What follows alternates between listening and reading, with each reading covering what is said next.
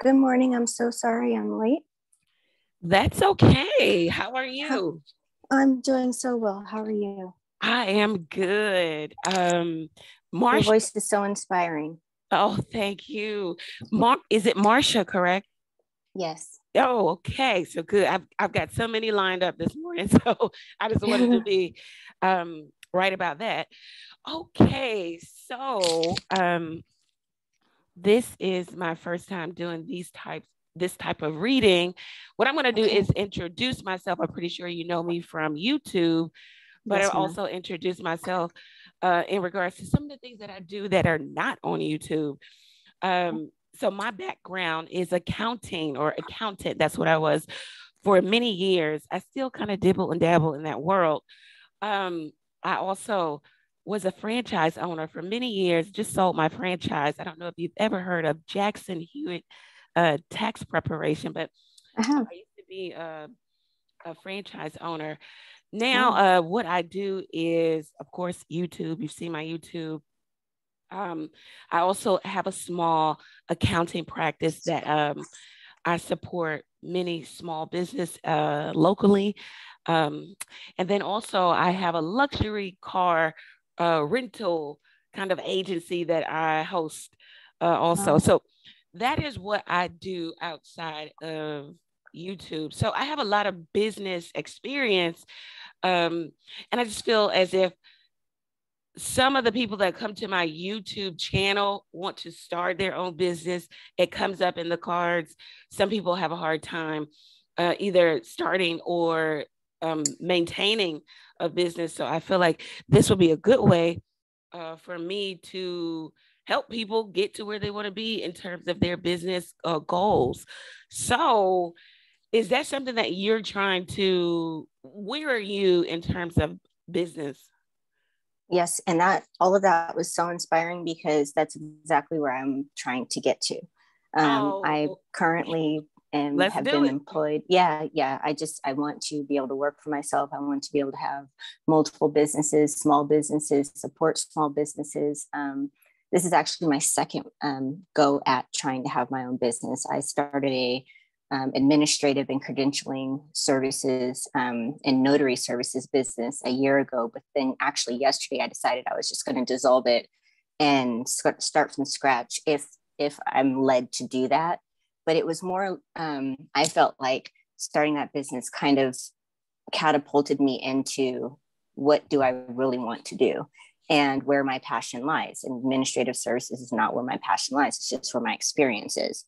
So I figured, let me start with what I love to do. That way it doesn't feel like work. And then now that I know how to start a business, it's now let me try to run a business. And the candles, like I mentioned in my form, started with me just wanting to help my mental health. And now it's such a passion for myself.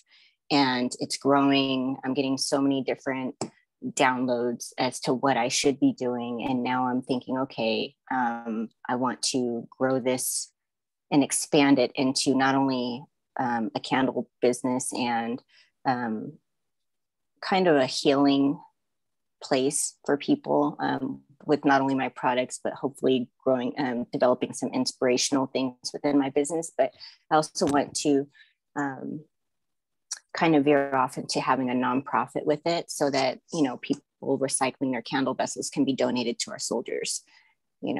Those little things that will help them in their barracks rooms. Like after a hard day, they can come in and smell a candle or some fresh scents or, meditate with some chakra stones or something like that. But, you know, um, that's where I'm at with things. I'm kind of all over Okay. the place. So no, that's good. It's good. So do you have any sales? Have you done sales?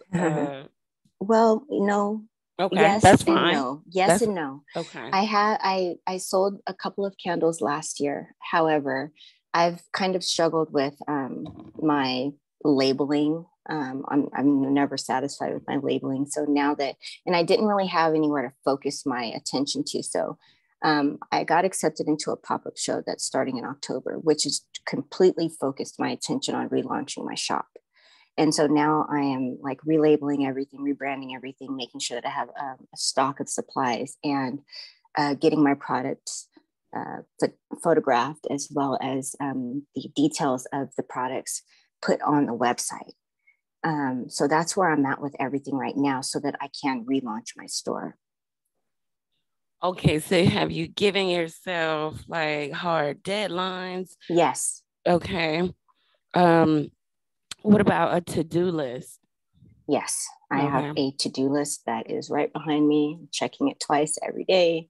Every day I'm checking something off of that to-do list. My deadline to have everything complete is September 30th.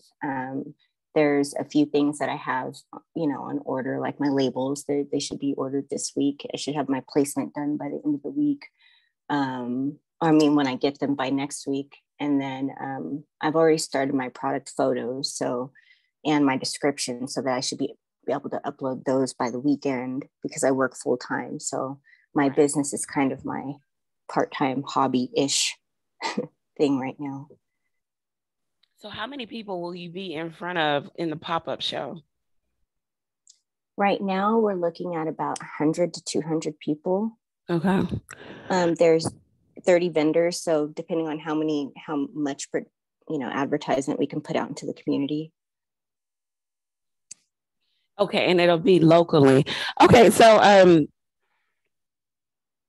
what are some of the maybe short-term, I know this is a short-term goal, but after the pop-up show, how do you keep the momentum going? Like, what are the goals in terms of the candle shop? What do you have any short-term goals? My short-term goals is to start generating sales through my ads that I'll produce. I was accepted as a Hulu, advertiser. So as soon as I can get all of my products up and all of that, I want to be able to advertise through Hulu and Google. I want to hire someone for my Instagram page, because I'm not very good at posting. Actually, I don't have the time to do it. So I'm not quite sure how that's going to work yet, but my short-term goal is to start generating more sales, because I haven't generated any outside of last year since my store is launched. So you probably need to do like do the numbers on that and projection. I know with Hulu, so that is paid advertisement, correct? You don't have to pay for that. I'm not sure yet. Okay. I just signed up for it. I just received the approval yesterday. Right. Yeah. So I think with Hulu, if I'm not mistaken, so yeah, that's paid advertisement. How much? So have you come up with a budget in terms of marketing? Have you really researched your product in regards to what people are looking for when they look for candles? Have you really done some market research in terms of e-commerce with candles? I know some people like to go into candle shops and, or whatnot, but how does that look for you in terms of your sales? Have you done any market research or demographic, or what is your demographic? Well, my demographic is New Mexico. They just the entire people like to shop local here. They like to buy local. So my demographic is women. My demographic is also the younger military people, because they really love my candles on their faces, as well as, did I say women? Yeah, this is good. This is good. So you're kind of narrowing it down. Mm-hmm. So when you do your branding or whatnot, or how the candle is made or whatnot, you're going to keep in mind, your demographic, women and local. So those will be, especially local, those will be, keywords or phrases that you will use that you might even include in your website, in your Google search. And then also you want to see what attracts women to buy certain candles. So definitely you probably want to kind of triple down on a little bit of research in regards to what would make your demographic want to purchase your candle versus, you know, any other candle. Also subscriptions, you know, subscription, you know, based marketing is a big deal. People like to nowadays be on subscription. You know, you send me a candle once a month or whatnot, or every 2 weeks. So you might even want to kind of look into that. But definitely you want to do some research on your demographic, because you can't sell to everyone. You know, I can't sell to everyone. Everyone's not going to take to me. But so you really want to key in or hone in on who your candle is for. And then if you want to branch into the military, well, what I would do, this is my advice, you don't have to do it, but I would use the charitable effort that you're trying to move into. I would use that as a selling point for my candle. When you purchase this candle, we send a smaller version of this candle to veterans or to military personnel who is, you know, active duty. So you can kind of tie it in like that. So where, you know, the charity is being fed by way of your sales per se. Awesome. Yes. And then that's also, it helps to sell. People love to feel as if they're, you know, doing, you know, a good deed. How are you with getting emails? I'm sorry, like collecting you know, data from your consumers. And do you have a website? That's a question. Yes, I do. Okay. Yes, I do. So when they visit your website, are they automatically prompted to sign up or put their email address in, or? It's at the bottom of the website. It's not an auto prompt. So you need to make that blaring on your website, you know, hey. Okay. So because getting that very valuable data will allow for you to market better. And also it'll allow for you to do some in-house marketing to where you're not always, you know, reaching out or going to someone else's email list or whatnot. You'll have your own over, you know, a set amount of time. You'll have people who've already, you know, registered on your website. And also that data is definitely going to be valuable in so many ways in regards to maybe even just getting client feedback, customer feedback. Do they like the candle? You could even do polls, or definitely, of course, send marketing emails. So, okay. So, what I would from this conversation, what I would recommend is that you at least get about 3 short-term goals outside of the pop-up show that you're going to do.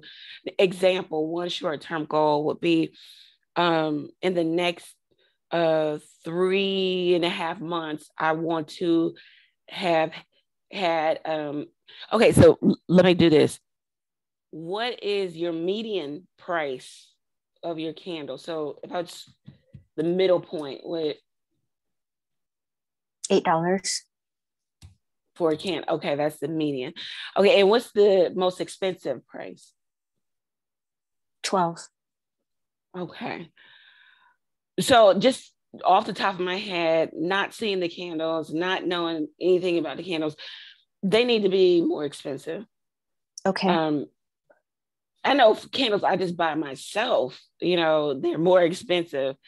You probably, so what you want to do is you want to take a whole day, maybe a weekend, because I know you work.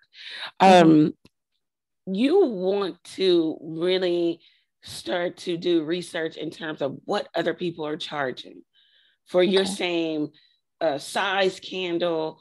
Is it as strong or potent as yours? What are they using? Are they using soy wax, or what? You really want to do some market research, because you might be shooting yourself in the foot with such lower pricing.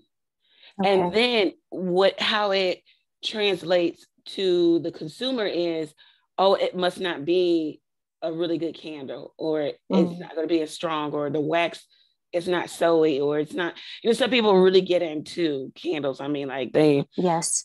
So you want to have a price point where, of course, it's not, just ridiculously expensive, but you also want the consumer to feel comfortable with it. Like, well, I paid $20 for this, or I paid $15 for this, or I paid $25. I've even seen candles as expensive as $35, so you want the consumer to feel good about their purchase alongside I don't know if you will incorporate this, but alongside them saying to themselves, and I bought this candle, and a smaller version of this candle will be sent to an active duty military personnel. So I feel good about this purchase.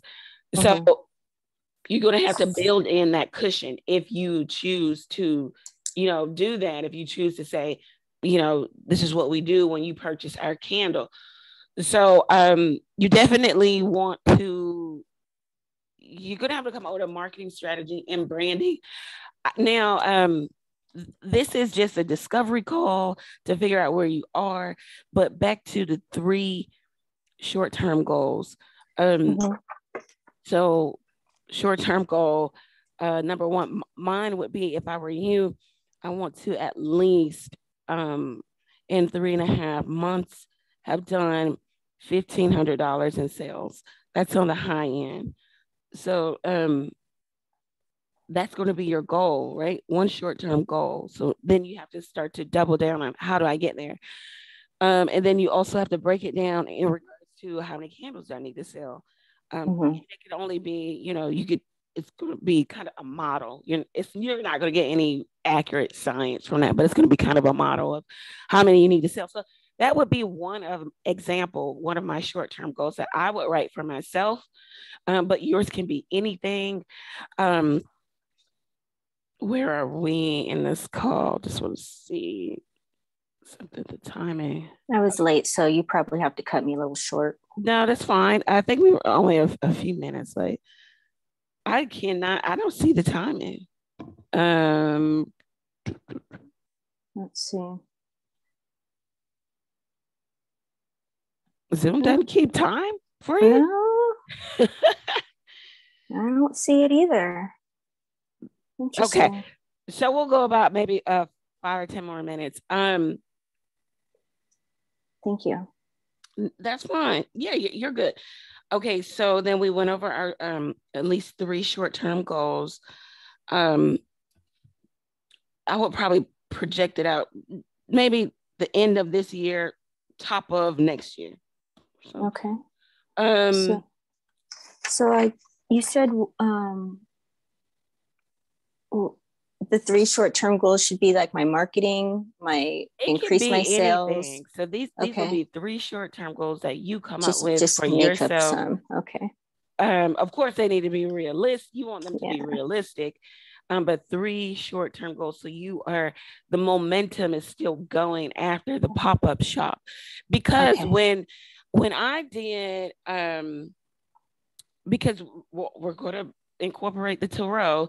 So before of course we got on the call, when I did a quick little spread for you, it looks like you just need to put more time into this.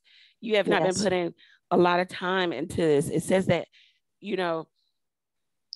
what the cards are trying to tell you, or what the universe is trying to tell you, is that how can we reward your hard work when you haven't put in any hard work?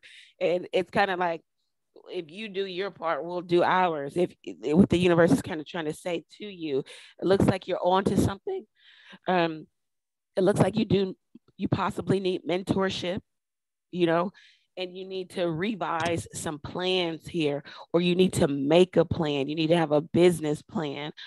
The business plan, what it helps you do is to stay focused. I know everybody hates it. I hated it. when I was younger and I first started my first business, I was like, you don't need a business plan. You just need to have an idea and you just need to have, gumption and get out there.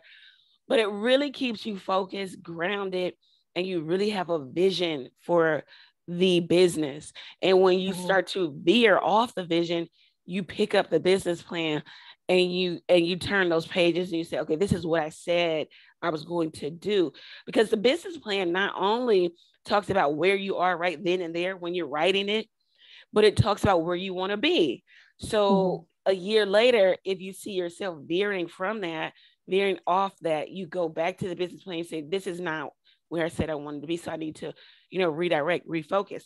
So the business plan is definitely a really good idea. And that was what I was getting for you. You get really good cards if you do the hard work, though. And it's going to take hard work. It's going to take time. Yes. Everybody wants to be overnight success. I mean, hell, I want it, but that's it's like the lottery. It happens to some of us. It doesn't happen to all of us. Right. So we have to, be, realistic, in which it sounds as if you are. So that's really good. Also, I think that was pretty much it was what I was getting when I did your spread off camera. So just focus on work. How many hours can you dedicate to this business startup? And you have to understand that if you want to really, really do this, if you want this to be your business, to where this is what you wake up and do every day, and you don't go to your 9 to 5, then you're going to have to treat this as if it is your 9 to 5. So it's almost as if you'll have 2 9 to 5s in the beginning. Now, of course, it won't always be that way. But if it's something I do on the weekend, it's a positive outlet, it can be that. But you have to decide, now, what are you doing? Is this a hobby, or am I really trying to check out of, corporate America? So I think that's a lot of times where people get kind of hung up, because it's like, you have to really determine where you're going with this. And if once you're honest with yourself, things just go a lot smoother. It's simpler. You aren't lying to yourself and saying, I'm going to make this my business, when you really aren't, and you really have your 9 to 5 and you don't have any, plans of letting that go. So that would be something that you need to think over also. What do you want this to be for you? And why do you want to have this business here? It looks like definitely not only are you going to, of course, you're selling a product, people buy from you, but you're also incorporating a service where you are trying to give back, as you mentioned, the military personnel, which is good, because you always want to find business, if you will, that not only allows us to be creative and allows us to have our own and write our own destiny, but we want to be of service to something or someone. We want it to be more than just a money exchange, So that's really good that you have that component there, because you can feed from that also. And I think I gave you some ways of how you can incorporate that too. So yes. This is pretty much what I have. Do you have any closing questions for me? No, this has been very helpful. I appreciate your time and all of your insight. You are so welcome. I do want to extend to you, and it's something you could definitely think about. So going forward next month, I will be launching business coaching.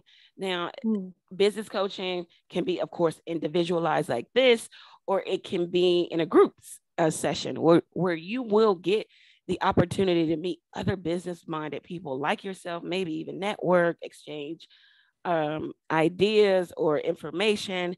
But it'll be a conference call each and every month, where we go over our to-do list, our DFY or done for you calendars, or if you were to purchase a done for you calendar from me.